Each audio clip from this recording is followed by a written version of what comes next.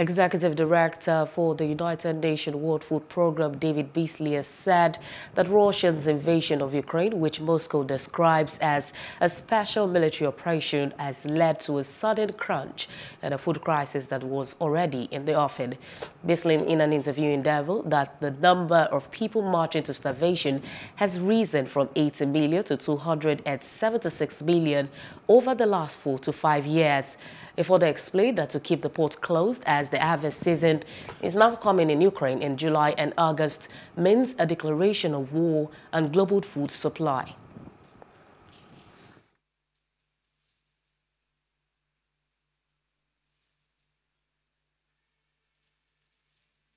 I think there's an extraordinary awakening of the reality that we're facing that truly is a global food crisis.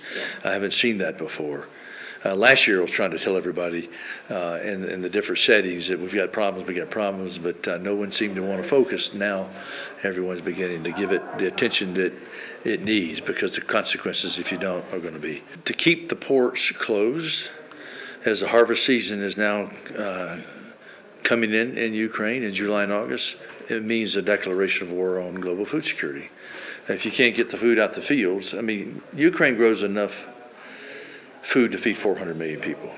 In a time on planet Earth where we're facing extraordinary food crisis before Ukraine, fuel costs, commodity prices, shipping costs were already doubling, tripling, quadrupling. Please do subscribe to our YouTube channel and don't forget to hit the notification button so you get notified about fresh news updates.